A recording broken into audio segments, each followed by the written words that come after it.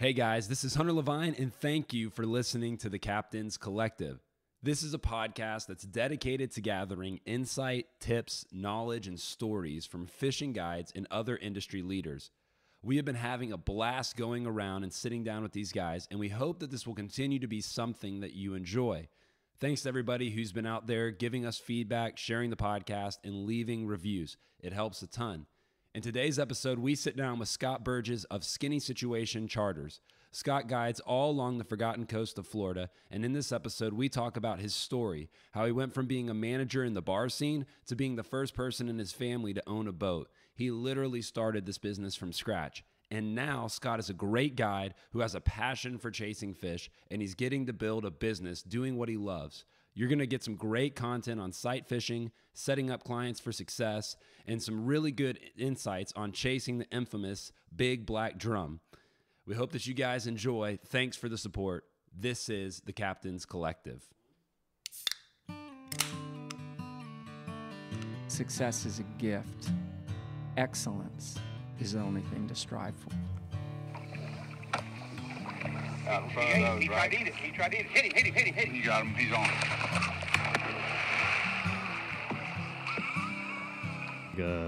Two butt caps off the rods, filled them with tequila. We took a shot and out we went. There ain't no getting into it after that. You're hooked. It's a bad habit. And all the time Flip's he's standing there ready to go for a tarpon. Anytime he says, "You talk so much, you're like a senator."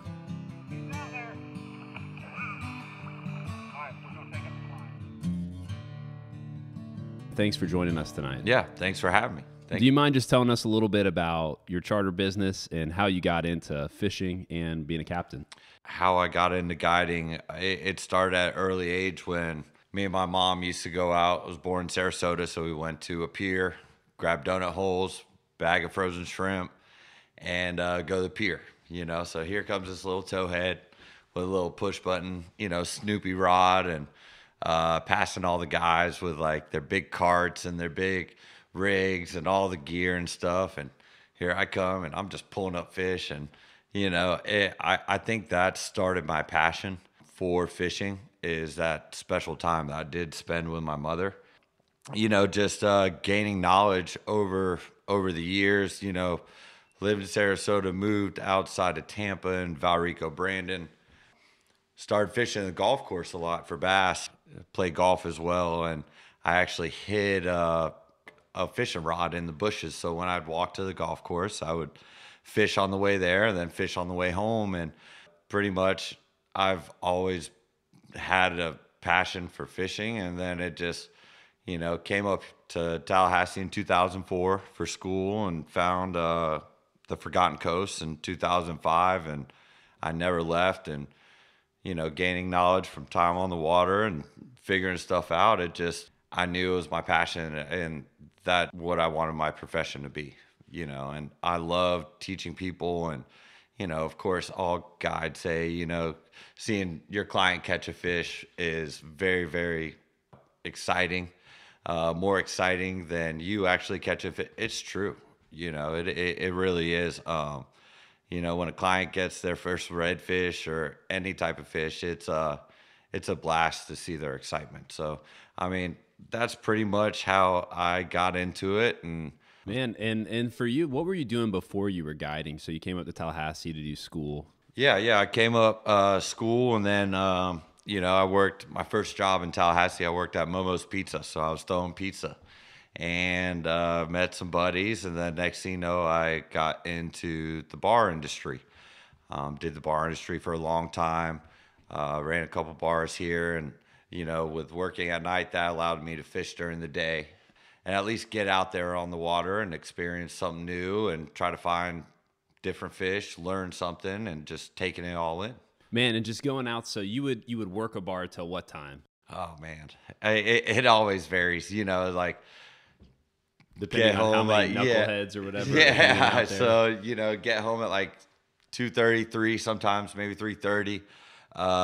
Never really got that early bite, but I made the bite, at some point in the day, and do that for a little bit and take a nap and go back to work, and just it was a complete opposite environment with how untouched and quiet our coastline is from being in that loud, DJ, drunk college kids running around. It was my happy place, and that's why I fell in love with it, and I never left. That's some contrast, going from a bunch of college kids hanging out at a bar going crazy to the peace of being on the forgotten coast. Right. Maybe seeing a couple boats, if that, so. And I think, too, just some dedication, because you're out all night, you're dealing with a lot of loud music, you're dealing with some headaches in many senses of the word. And then, you're driving out 30, 45, an hour, depending on where you're going, and just making that a priority. I mean, what to you about fishing drew you in? Probably you think so much, but then one day it could stump you. It's always a different battle. I could get bored with things really easily, and fishing, you never know what you're going to get into, and you got to take all these different variables that saltwater presents and put them together in an equation to make it successful, and I love that challenge, and the challenge of putting my clients to understand that and to help them get that success is what really, really drew me into guiding. So something I know about you is you're the first person in your immediate family to own a boat. Is that right? Oh yeah. I mean, my dad, he grew up up north in Boston, and his dad had bought a 13-foot whaler, and he kind of like put it around the marina. But my mom pretty much gave me the basis of learning how to fish, and then I just took it to the next level and read books, watched fishing shows back in the day on ESPN, waking up early, eating French toast, watching, Jimmy Houston and Flip, and when fishing shows were very informative. Unlike some today. Before the drone shots. Yeah. Just being a sponge. And I always wanted a boat, in like elementary school, you draw pictures of like a boat, and then you try to find a name for it, like, I'm going to name my boat River Rat, or something like that. And was that an original name idea you had? Yeah, because Skinny Situation's definitely better. All right, so that's a good story. Rat. That's a good story. I was fishing with my buddy Todd, and we were fishing a tournament, and this is when I had a little Carolina skiff, and that water's rushing out. 7:30 rolls around, we cast in. Boom! He hits a good redfish. I mean, I'm talking about a good one, 26 3/4 good. So we're like stoked. So he throws back in there, bam, gets another one, and I'm like, oh yeah, this is gonna be great. And in the excitement, he looks down and goes, man, we're in a skinny situation right now. I was like, yeah, but this boat can do it. I think we can get out of here. And, we ended up getting out of here. So I just took that and tried to do some original. There's a lot of kind of charter names that kind of bounce off of each other with the expeditions, adventures, blah, blah, blah. Someone's got to have an inshore in there. But, I just kind of went off with my own thing. And, I mean, I like skinny water. I love sight fishing. So for me and my style of fishing, it works out well. Yeah. I mean, River Rat would have been a good route, No, too. well, hey, you can find me on the river come August, September. When You it's can really rest hot. assured every time I see you, I'm going to call you River Rat, Hey, if that's cool. hey, as long as old you River throw me, Rat. What's just up, throw River me a Rat? bush latte and call me, That's. River Hey, Rat. I want to It's all circle good. back to, you said you were the first person to own a boat. You didn't, coming up here. I remember talking to you earlier. You said, a lot of people that we talk to, they always seem to have somebody that kind of takes them under their wing and shows them the ropes fishing. I mean, I have, my dad, he loved to fish, and he showed me a lot of freshwater stuff. Hunter's dad, Chip, he kind of introduced me to the saltwater world, and he's taught me a lot. And you kind of said you didn't really have that, or did you? No. So- I mean, I fish with buddies. I Yeah. mean, you fish with buddies, you always pull a little something off. And that's the cool thing about fishing is You know, you could fish with someone and kind of pull a tactic off, or, you know, pulls what do they look for, or this or that. But, you know, I never really had anybody, you know, be my mentor, I Right, guess you could right. say. You know, when I started fishing St. Mark's, I saved up and bought my first boat. It was a little 14-foot tiller, you know, and it Right was on. great. And for 7 years, I fished that area without a GPS, only a compass and landmarks. And of course, when I got my GPS, I was like, what was I doing? Because it's a lot easier now. But, you know, it's paying attention to success. And anybody can learn something if you have a passion for it. If you have that drive, I believe it. And I would read. I mean, one of the books I read when I was very, very young was I think it's called like Bassin' with the Best. You know, and it has different crankbait techniques or soft plastics, and has Kevin Van Dam in there or Jimmy Houston. You know, and ever since I read that book and then I imitated what I read and had success, I knew that the possibilities were endless. You Right. know, so I mean, I self-taught, I guess you could say. Yeah. You know, So I mean, it's kind of taking those positive moments where, hey, the tide was doing this. I caught fish at this time Right. when that tide was doing that, and taking that, yeah. and then ignoring the 3 days before that you didn't even see a fish. Right. You didn't get hooked up. Didn't even nothing. Oh, And that's part of that success and that learning curve that you had just picking up on this stuff. yeah, and you know, I think one of the biggest successful traits a fisherman can have is repeating success and paying attention to that. Not just be like, oh man, I caught, you know, a week ago I caught 5 redfish over here, but I don't know what the tide was doing or this or that. You know, like you gotta pay attention to it, and you could put that puzzle together to where you become more successful. And you know, that's what I did, and just trying out a bunch of different stuff, and getting a lot of refusals, you know. Oh, yeah. But you know, that just it drove me to be a better fisherman and become more successful. Interviewing Harry Spear in the first podcast we did, he kind of said something similar to the thing you said about this equation, which was, he said it's kind of like being a great fisherman and being a great tournament fisherman is kind of like there's this pie and there's all these little slices and you're trying to put all those things together. And a lot of times what separates somebody from being a good fisherman and a great fisherman is some of the smaller slices that aren't seen. But I think, you know, when we talk about you starting from scratch and learning the hard way, you know, out with a compass, 14-foot boat, tiller steering, you know, no GPS. What for you was the most helpful thing in kind of starting to put that equation together? Failure, you know. I'd go out a lot of times, and I've always been one to pull a boat. You know, for a couple of years, I was trolling motor heavy, and you know, buzzing around and stuff. But I feel when you slow things down and actually take it into a different, slower perspective, excuse me, you know, that allows you to soak up more knowledge about what's going on. And I mean, I started with a creek, went to the next creek, doing this, that, driving around, see something that I think looks good, a vantage point for fish to eat bait or whatever. And it was a lot of trial and error, So just taking notes, you know, mental notes. I think that was probably the best thing I could have done.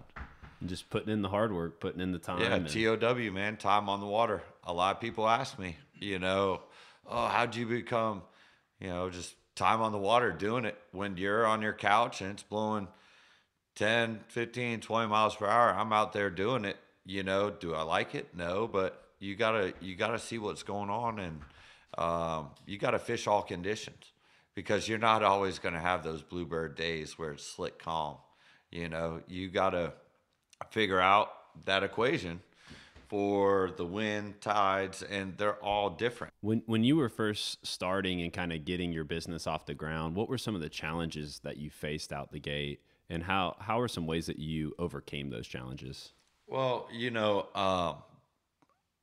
having a bunch of friends in town and a bunch of inexperienced friends that wanted to go fishing and share, my time on the water, go out there, have a good time, and see what I'm doing.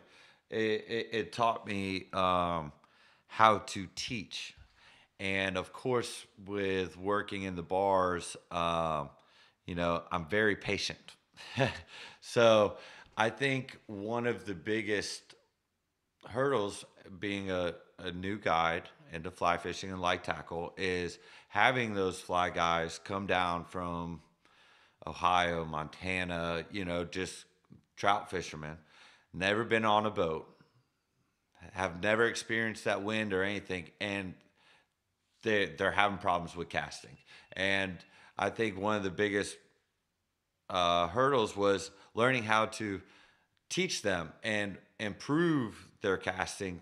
So by 45 minutes into it, they're actually hauling and shooting that line to where we do have a chance to be successful, and if redfishing's hard on fly, it is, they could be spooky, this, that. I mean, you got to put it in front of them and present the bait right. So if they don't come off with a fish, they at least come off with something from me, a new technique or teaching about, mainly putting my experience in the words and helping somebody, and putting that equation for me as a guide to help somebody was, it was a little challenging at first, but, it all comes with repetition.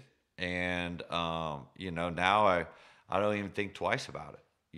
It kind of lingered around a little bit, but then, you just be yourself and have a good time out there and try to teach and put success on the boat, so that's about it.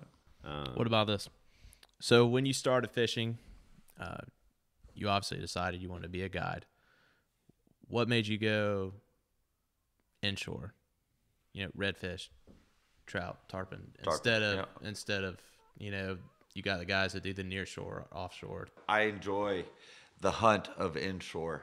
I don't think, I fish offshore with my buddies and stuff. I mean, I'll go do it every once in a while, but mainly I like to see a fish eat or be in some super shallow water, up in some creeks, just with beautiful scenery around. And it's mainly the hunt. And I love feeding fish and watching them eat. I think there's nothing cooler than making or tricking a fish into eating something artificial, and even with a fly, something that you make, I think it's very rewarding.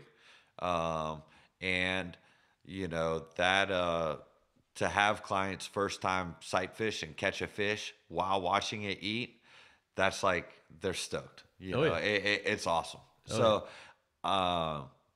I enjoy the inshore, and I always say if I have 2 axles on my trailer, I probably can't afford the boat. So,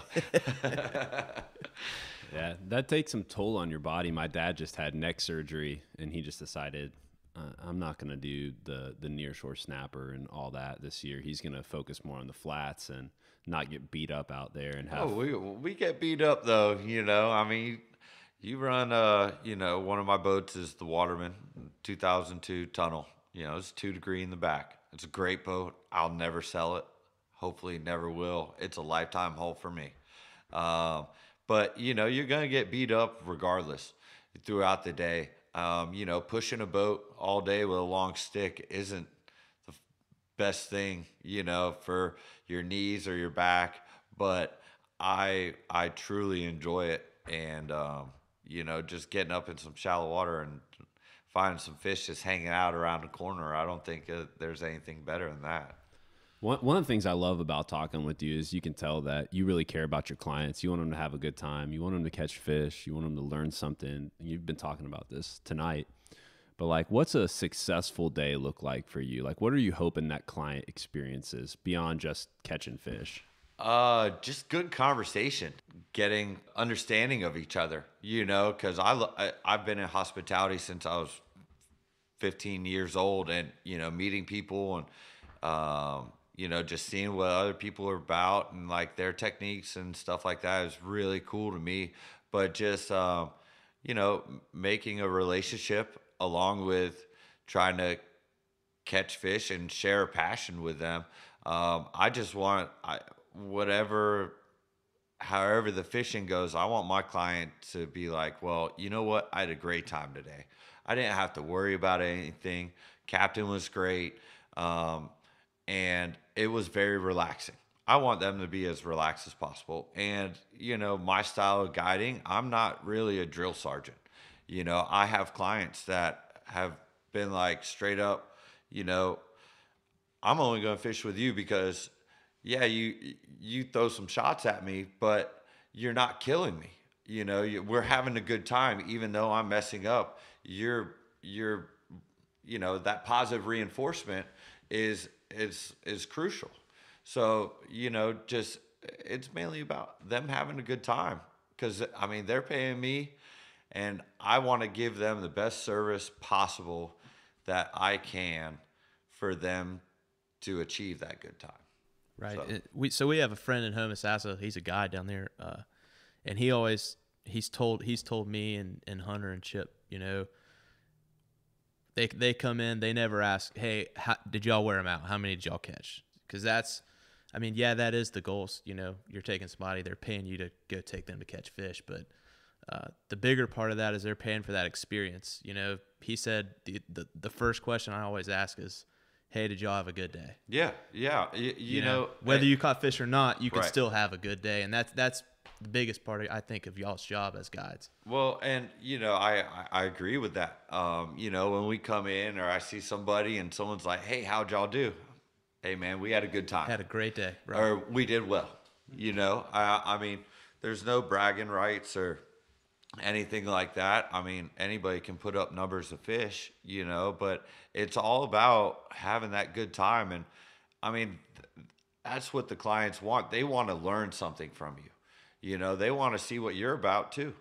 And, of course, catching fish, that's the goal that we're both share once we push off that dock.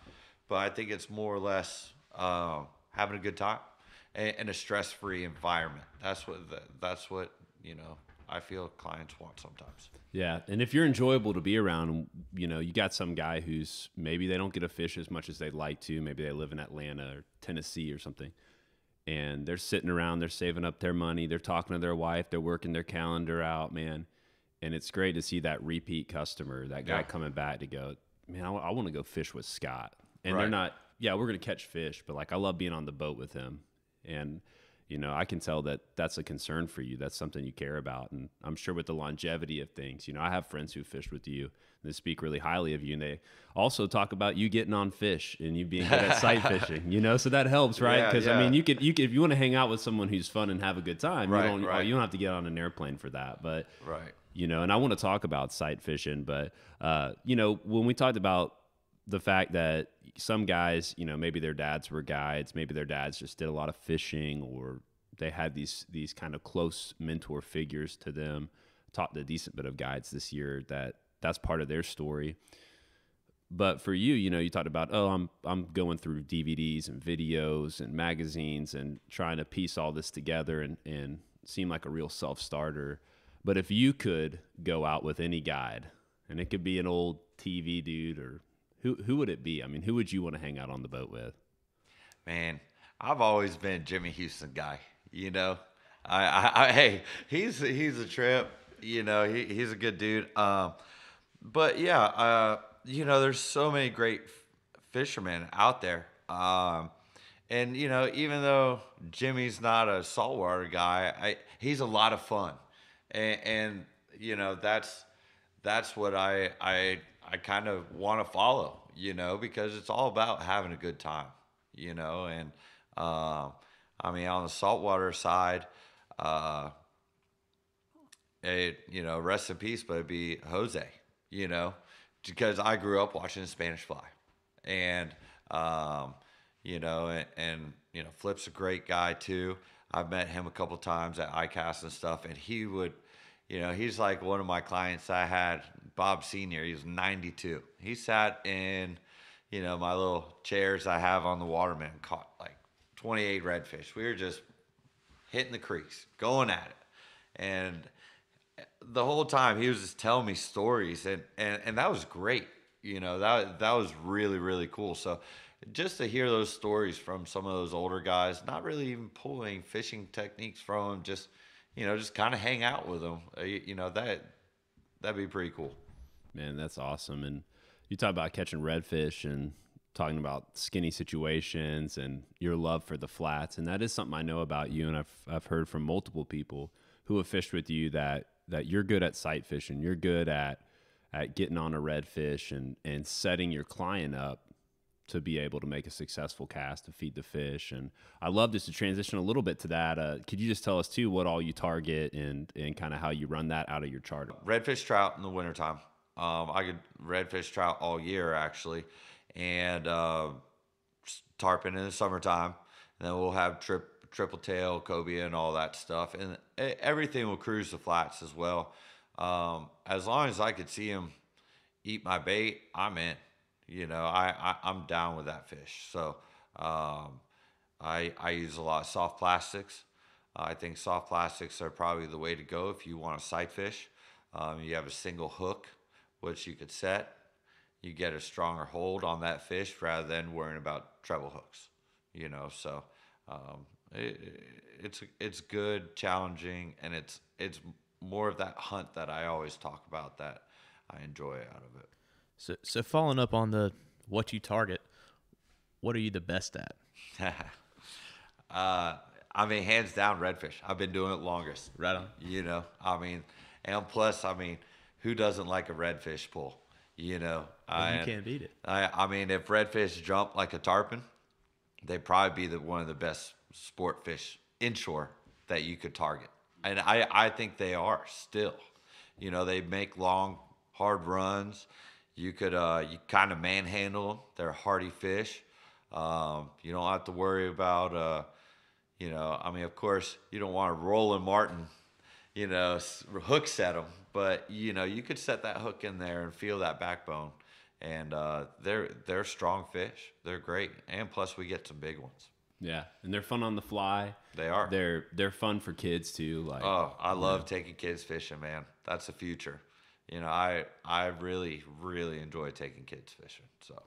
So when you're at the beginning of your day, and we talked a little bit over dinner about weather and different factors like that, you're definitely not conservative on chicken wings. So I think if chicken wings and steaks were floating around the ocean, we might have a few less honest men about it. But when you're sitting out at the beginning of your day and you're thinking through all the different factors, what does it look like for you to plan a day to take a guy out? Well, we could all plan a day, but you never know until you get there, and that's one thing that I do like about guiding is there's always something that you have to adjust. It's not the same thing every day. I could have same tides, different wind, or go back to the weather guy. He could say it's slick calm, and then you get down there, it's howling.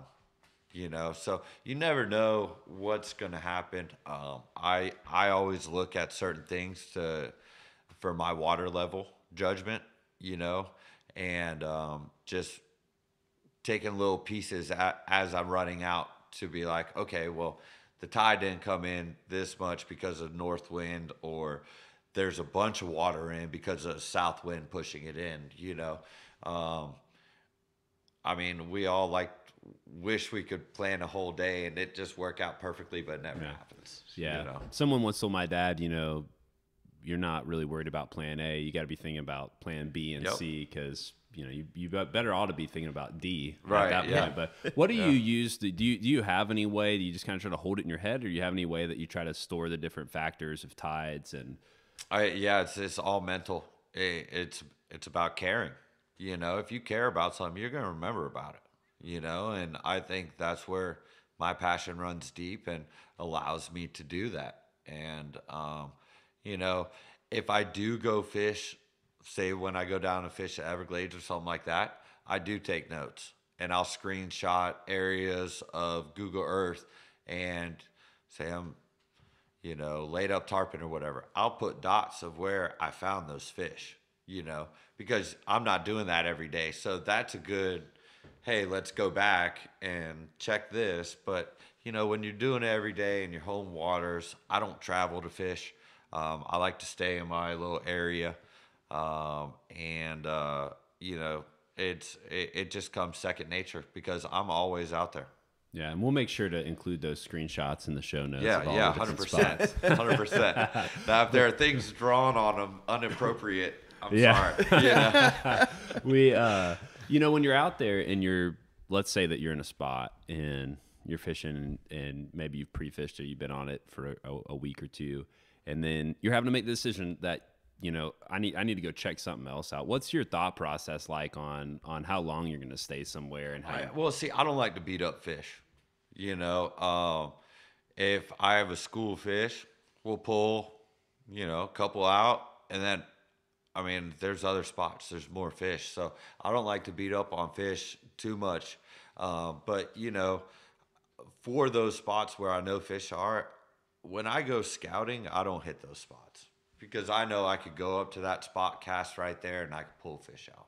I mean, in theory, you know, but it's kind of, you know, managing your spots because you don't want to just be there all the time and stuff like that. So, you know, when I go out, typically what I'll do is I'll put my headphones in because I'm solo, or I'll bring my new pup, Jetson, and I'll go out there to a new area. I'll hop on the pole and I'll just look. I'll catch one fish maybe, and then I'll just look at fish, you know, just to see what they do. You know, I mean, I don't get me wrong, I love catching fish. That passion's still there, but it's more or less learning and building a different equation for when I need it. So, you know, you just got to balance it. It's a healthy balance. Yeah, I mean, any other factors that you try to work in with your scouting? I mean, just. Well, you know, I mean, Google Earth is huge. You know, and I've probably been up in every creek, but it's just going out there and fishing and not doing your normal, you know, going back to the basics and actually fishing, trying to find fish. You know, I think that's kind of a lost art nowadays. You know, some people love the instant gratification, and that's not fishing to me. Oh, you no. know, because there's a lot of failure, you know, but with failure will come success. And, you know, when that success does happen, it's very, very rewarding. And when you think about sight fishing, targeting redfish, or, I mean, really anything you said, to put it your words, anything that you can see and feed, what makes a great sight fisherman to you? Patience, you know, slowing down, you know, and I mean, look, I see a tarpon coming down the line, my knees still shake. And when they stop shaking, I'll probably stop fishing them. But I don't think that'll ever happen because, again, I love big fish. So, you know, it's just staying calm. Just staying calm. And I tell my clients that all the time, like, hey, stay calm. If you stay calm and don't make sporadic movements and actually think about what you're about to do and play it out through your head real quick, that's probably the best thing you could do. You know, of course, you don't want to cast it too far from that fish or cast it too close to that fish. There's a healthy medium there that each fish is different, which makes me like sight fishing a lot. But, yeah, it's staying calm. And, you know, I used to be, you know, when I first started sight fishing, you'd be really excited. And you might step or move on the boat and then it spooks the fish. You know, it's all about just staying calm. You just got to stay calm and catch that fish. It's really easy. It's easier said than done. But, you know, once you get it, I think that is the biggest thing is just staying calm and making that shot count. you know, because you only might get one, you know. So and sometimes I think the fish can feel that energy. If you're all crazy up on the bow and, you know, moving around and stuff. Is someone guilty of this? I've been known to get excited. Hunter, All right, fair enough. Hunter may throw an 8-weight with his entire body. So you're a boat rocker. There's a name for it. Oh yeah. Well, see, you know, and I like to call it an athlete. I like to really get into it. Right. I put my heart into it. No, I'm working on that. I mean, that's something I was going to say as a follow up is, let's say that you got a client on your boat, and in your mind, you know, you're thinking through, okay, I know where these fish are. I'm targeting them. I'm going to set my client up. But I mean, what's the most important thing for that client to grasp in order to succeed? Is it that patience piece? Well, it is. And, you know, as I'm moving into an area, I will be letting the client know what's going on and what to expect. Like, look, these fish are going to be here.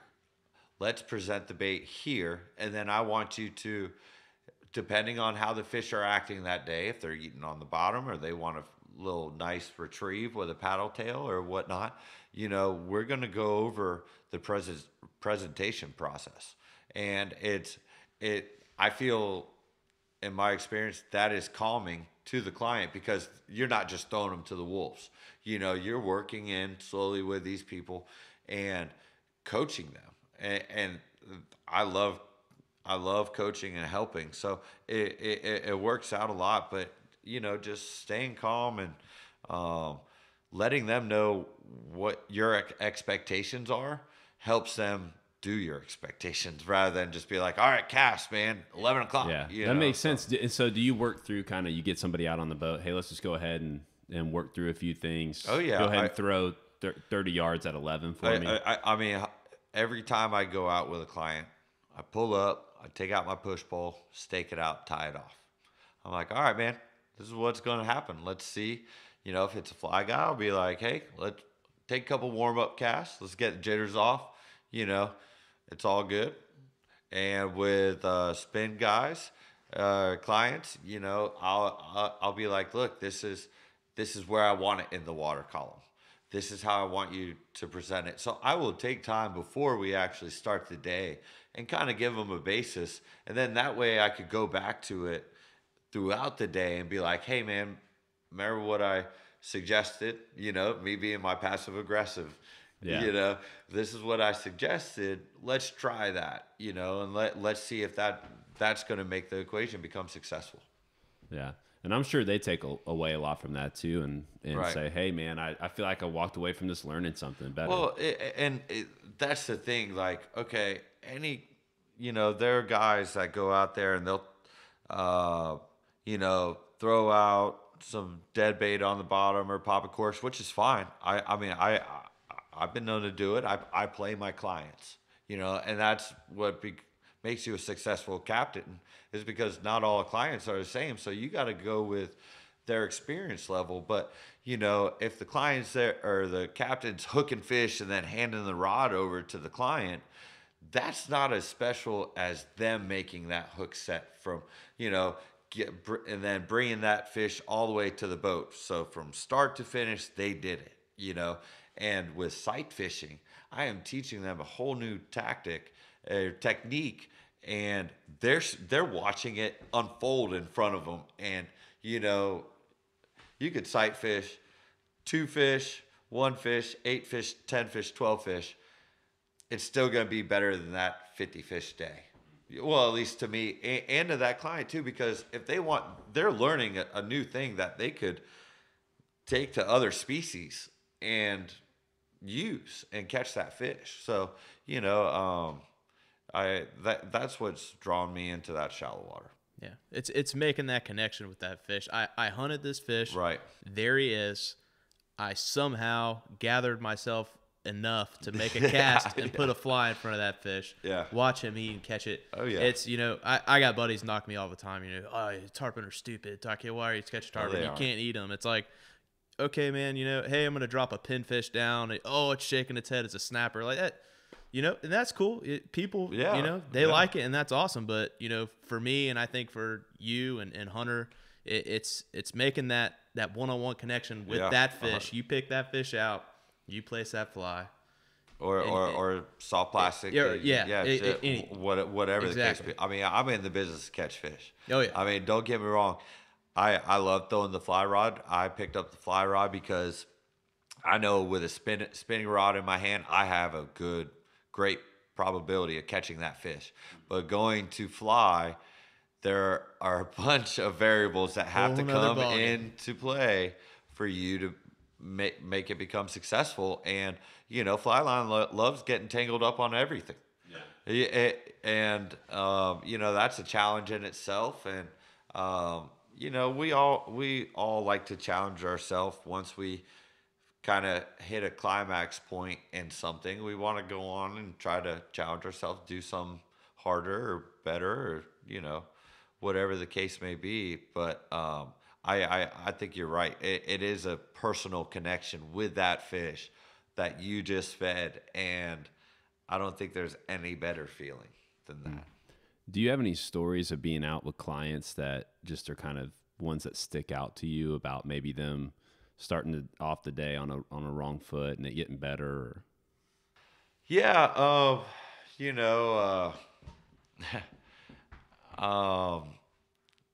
I mean, there's been a bunch of crazy little stories, and I mean, all of them are good in their own way, and it makes me better as a guide experiencing those things, because once you do something or experience something like that, you kind of take your notes, and then if it pops up again later on down the road, you could kind of resolve this situation or cut it off and then get them back on the right foot of having a good time or something like that, but yeah, there's some funny stories. What do you do when you're out with a client and you go off on the wrong foot, and just whether it's you got to find a common medium, that a common, you got to get them to talk about what they want. And you could read people. I could read people very, very well from being in hospitality, and you find what makes them happy.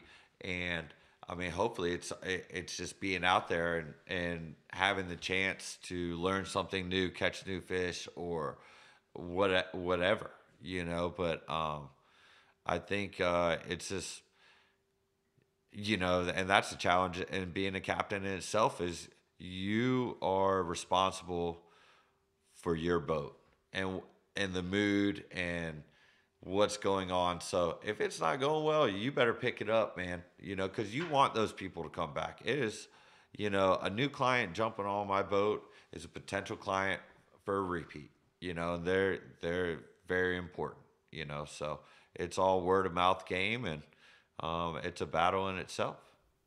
Yeah. And I wondered too, I mean, I haven't talked to anybody about this, just kind of popped up in my head, but there's a lot of people who you go on social media, you follow a bunch of guides, and for lack of a better phrase, you're catching their highlight reel. I mean, you're seeing the big fish they catch, you're seeing the good days, you're seeing lots of videos, and in some level it can kind of skew the expectation just Right. because, I mean, everybody's posting their highlights. That's fine. I don't have a problem with that. But have you noticed that can be a negative, that maybe some people come in with just a little bit of high expectations that kind of erode some of that patience? Yeah. I mean, when a client jumps on board, I always ask them, I'm like, what do you expect today? What are your expectations? And that allows me as a guide to try to fulfill those expectations, because that's what they want. And that's what I want to give them, to have them come back. And, sometimes you got to break them down.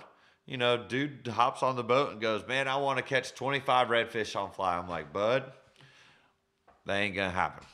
I love your optimism, and, thank you for thinking I'm that good.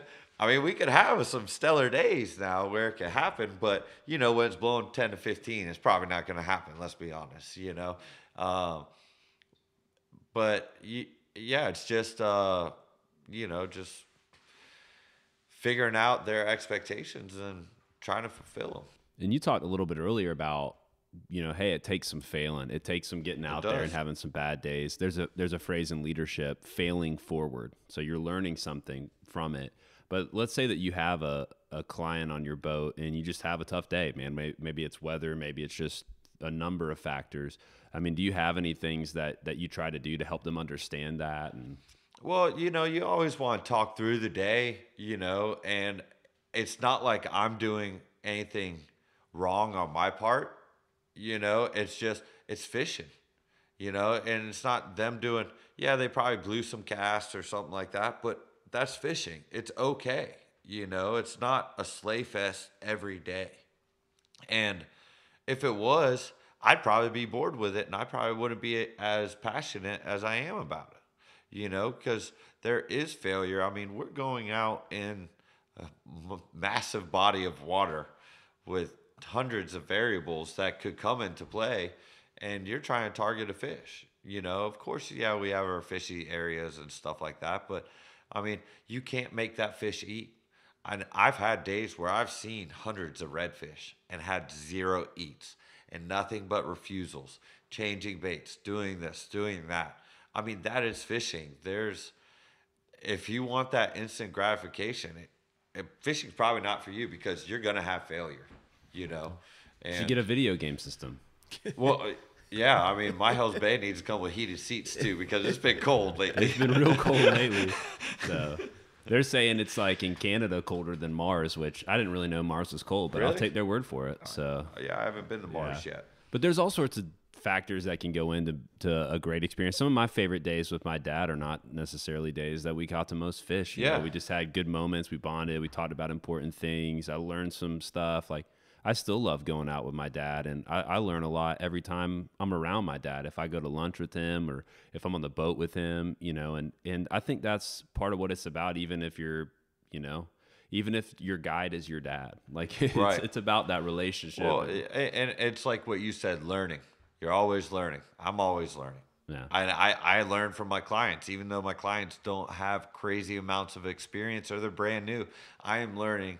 I am taking a piece from that client and putting it in my guide repertoire. Yeah. I guess you could say. And, it just, if you stop learning, you might as well just put it up, man. And that's why we started this podcast, because, I mean, everybody that's a part of it outside of my dad's pretty old, but our group of friends, we're young and we just wanted to meet guides and talk with them and learn from them and create this place where people can not share spots, right, and not start fights or anything like that, but a place where people could come and learn from each other and have discussion and be better at their craft and what they're doing. And is there anybody on this podcast that you would like to hear from or think that we should interview? Man, there's a bunch of good guides. I mean, I will talk about that. I don't want to name drop anybody. I got you. That's a good point. Some people might get a little butt hurt, because I didn't mention them or didn't say their name first. No, I'm joking, man. But, there's a bunch of good guides and I think you guys, this podcast is great because it allows people to meet, these people that, like kind of what we talked about, Josh. You see these people on social media and this and that, and all you know them is from their highlights or the pictures, and you really don't know the backstory about them. And this podcast is pretty cool. I mean, I'm not trying to blow your heads up or anything, but you're on the right track. I have one more question. Yeah, go for it. I mean, I'm sure we have plenty of time, but one I want to throw in there. I see you catch a lot of huge black drum. Are you catching those with fly rods? From time to time, we will. Black drum have terrible eyesight. Oh, there's. So you gotta, when you're sight fishing a black drum, you better drop that thing right in front of them. I like using. I fish Slayer Inc. Little shout out, Chris Sensi. But I fish Slayer Inc. soft plastics, and I like their paddle tail for a black drum. The reason for that is they could feel that paddle tail. And if you reel it up to them and drop it in front of their head and then just barely move your rod tip to slightly move that bait, so it's either making noise on the bottom or sending out vibrations on the bottom, that fish will pick it up with those little whiskers underneath their chin, and you'll only feel a little thump. So if you think you better and set the hook good, because you just want a good stick in them, because once you get a good stick in them, it should hold. But I mean, I've had some fish. I mean, it's not like a big redfish. You stick a big redfish, that thing's going to start head shaking and possibly throw your stuff. That black drums is going to turn into a 5-gallon bucket that you're going to be pulling in. And then it's going to be slimy and smelly. And, I enjoy big fish. I don't care what. Do you have a fly you like to throw at them? The reason I asked, we had a summer we were chasing these tail and black drum, and they were everywhere, and we were seeing them every day we went. We could not. I think we caught 2 that summer between 3 of us, and then we were going a lot. Well, see, I like using heavy eyes, and the heavy just eyes something to get that fly down. To get it down, but then when it hits that ground, it's going to make that vibration. Yeah. So if you have a light eyes, one, it's going to float down, and those fish eat on the bottom, so it doesn't make sense to do that. I like using either a big crab pattern or a big shrimp pattern or crab pattern with heavy eyes, so it does get down to that fish. And with sight fishing and fly fishing, keeping that fly in the zone of that fish as long as possible is your biggest key to success. So for black drum, how big is that zone in your opinion? Not that big. Not that big, because I mean, like I said, their eyesight's terrible. So getting it in front of them is huge, and then dropping it down. I like to strip it up to that fish and just let it drop straight down as hard as it can, and try to put it in front of that fish so it does either see it, feel it, any of that, to catch their attention. Well, that's good, man. Well, we appreciate. And that'll be $50 too. Yeah. I was about to say, man, that was great, man. I just had that. We don't have to put that in there. No, we gotta put that in there. Man. That is some good stuff right there, man. So just Venmo me. I got you. And make donations. Hey, I'll pull you around on the bone tag for a day. We'll swap it out. Hey, I haven't seen the pointy side of a boat in a long time. Any day, man. Hey, that's a great way to pay you back. If you listen to this podcast and you use that and you catch a big nasty black drum, pull me around, dude. Go ahead and throw him a tag on social media, throw him a shout out, and you'll be known as the black drum guy, the river rat. The river rat. The river rat strikes again, man. Yes, the river rat. That was like 3rd grade, man. That was good times, man. But the river rat, the guy with the name River Rat, if you're out there, man, we love you. Yes, that dude's definitely good at black drum. If your name's the River Rat, you're like catfish, black drum, jacks. You got the whole kit and caboodle right there with the River Rat. Yeah, the River Rat. But thanks for hanging out with us, man. Anything you want to say before we head out? Nah, man. Happy to be here. Thanks for having me on. It was very cool, and just everybody just keep on fishing. Right on. And where can we find you? People want to fish with you? You go skinny-situationcharters.com. My Instagram handle is skinny-situationcharters. And then I'm on Facebook too, so if you want to follow the venture, by all means. If not, it's all good, man. All good, man. Well, we appreciate it. Thanks for coming on. Thanks, man. What's up, you old salty dogs? Thanks for joining us on the Captain's Collective. We have some great upcoming podcasts lined up to release, and we hope that you'll continue to support this project. Keep sharing feedback with us, and if you have some time, please pass along this podcast to others. We hope that you get plenty of time out on the water. Thanks for being a part. We'll catch you next time. This is the Captain's Collective.